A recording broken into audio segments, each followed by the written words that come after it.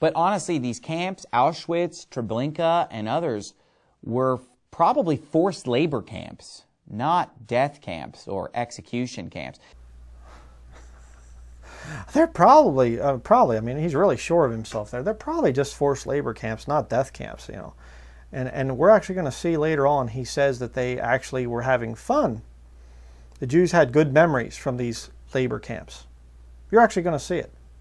Okay? I mean, and you're going to see a lie that he says coming up here. And I mean, I literally, when I was watching it, it literally took my breath away. It was literally just like, I went, like, oh, I can't believe he just said that. You're not going to believe some of this stuff. Let's keep watching. Why would you put a tattoo on somebody that you're about to cremate? You know, why would you issue them an ID card? Okay, now another one of the points that he brings up is, okay, if they're being just brought in, the Jews are being brought in to be exterminated, why put tattoos, numbers on them? Why number them? Why give them ID cards? It's called genocide, all right?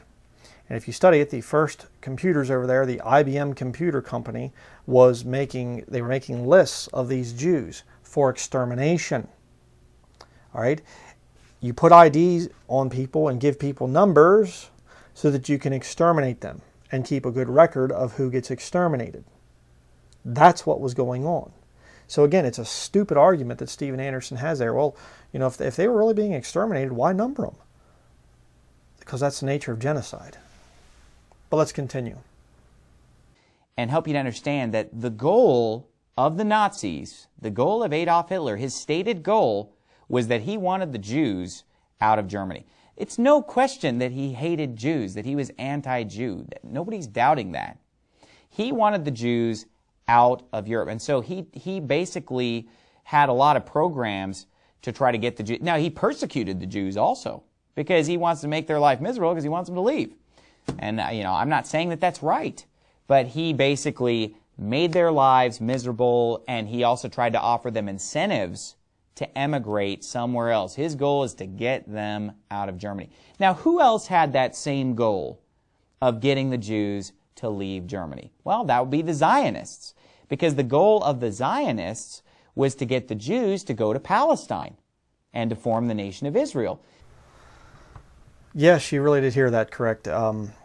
Those of us who support the creation of the nation of Israel and the Jews being able to go back to their homeland, we are the Nazis. So, you know, again, a little Jesuitical spinning here. So take the guilt off of the Vatican and off of those who deny the Holocaust and put it over on those who support the modern-day nation of Israel. If you support the modern-day nation of Israel, well, then you're trying to get the Jews out of different lands where they could be and things. So you're the same as what Adolf Hitler did. Don't you see the logic behind that? Yeah, if you're about half crazy, you know, or possessed with devils like Andersnake. But let's continue here. So therefore, the Zionists wanted them to move. Who else wanted them to move? The Nazis want them to leave. That's why from 1933 to 1938, believe it or not, the Zionists and the Nazis were working together.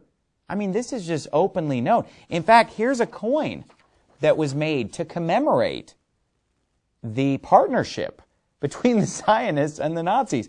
It has the so-called Star of David on one side, and then it has the swastika on the other side, because of the fact that they both have the same goal. The Zionists want the Jews in Palestine, and the Germans want the Jews, you know, to go anywhere except Germany, and that includes Palestine. Okay, now he leaves a lot of facts out concerning this medallion. This medallion was done as a commemoration where a Nazi officer, an SS officer, went to the land of Palestine looking over where these Jews could be sent. Okay, that is true, and there were people that were trying to get the Jews out of there.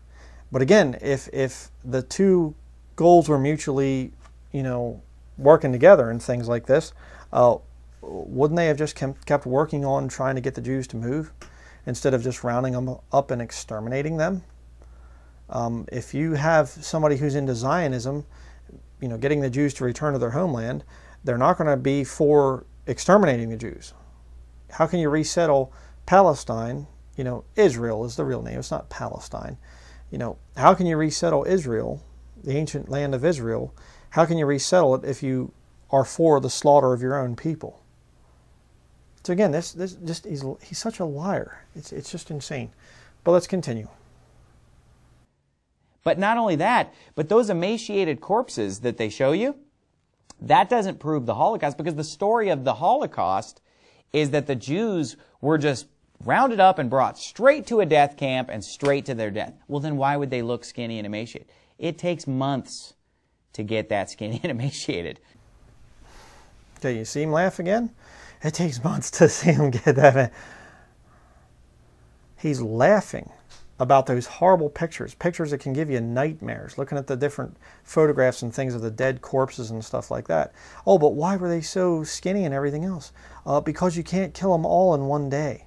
You bring them into the camps, and you do use them for labor, and things like that, but you let them slowly starve to death so that there's less to expose of, or dispose of, dispose of. That's just logic.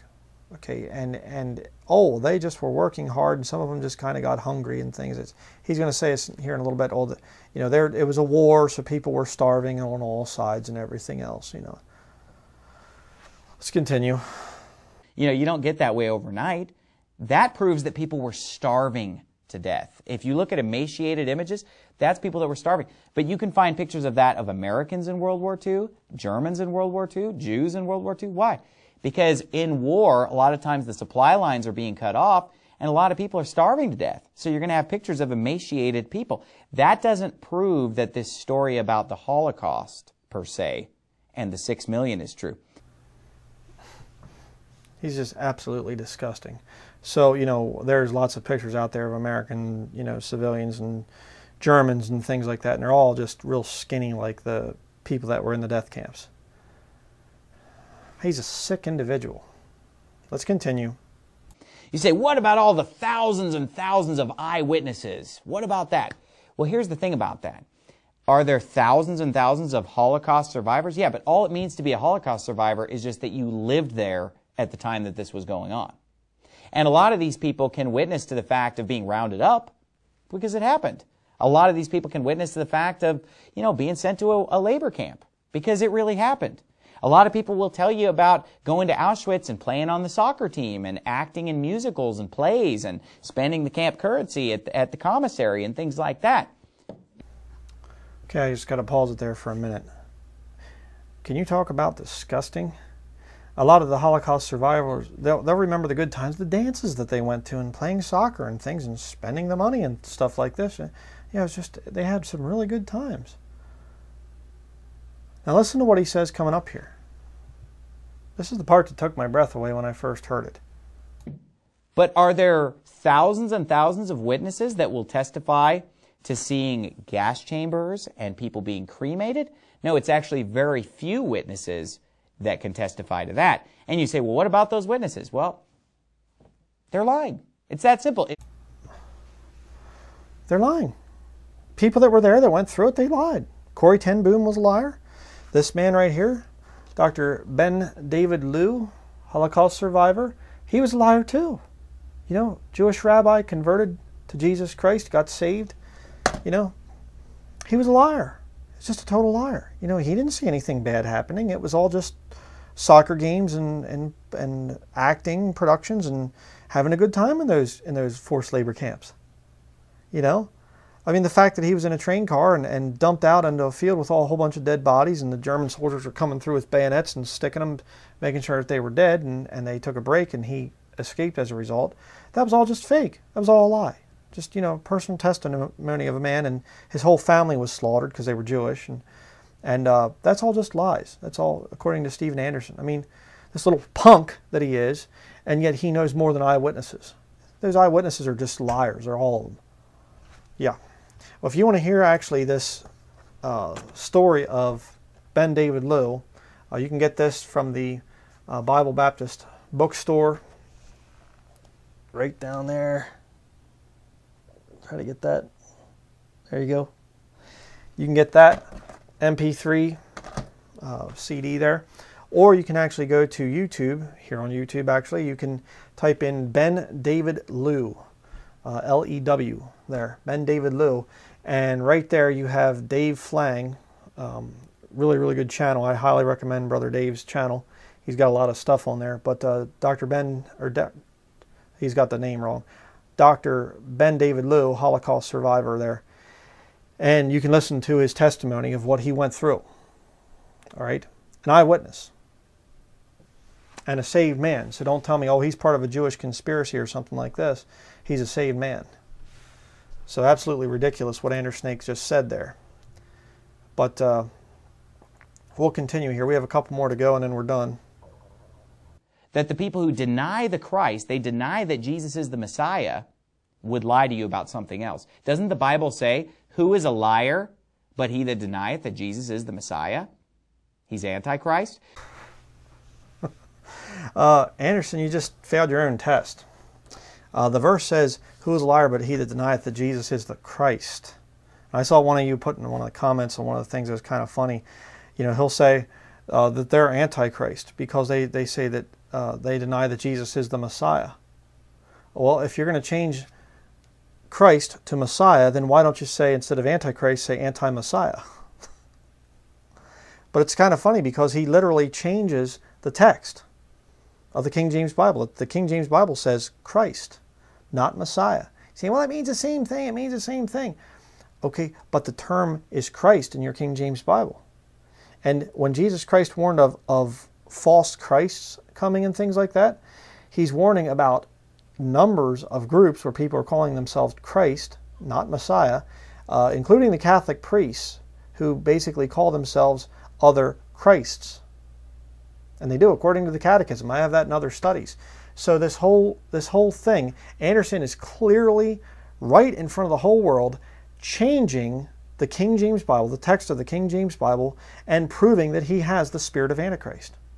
He has a false satanic spirit within him. Just incredible. But let's continue. We'll watch another one here. Frankly, they're lying if they tell these stories that don't mathematically even add up. So there aren't thousands of eyewitnesses to the things that we're talking about here. There are a handful of paid liars that will witness to some of these things that just, frankly, don't make any sense. So again, he's discrediting the eyewitness accounts of thousands of people that have been there, that were there for the Holocaust survivors, and he's just, oh, they're all just lying, or else they were paid. Like he knows. He's talked to every single one of them. Kind of like the way he judges all of Judaism, you know, modern day Judaism, by interviewing 4 rabbis. You know, I mean, he would cry foul if Christianity was judged by somebody interviewing 4 Christian, quote-unquote, Christian preachers. But it's okay for him to do the same to the Jews. Sure, right. Let's continue.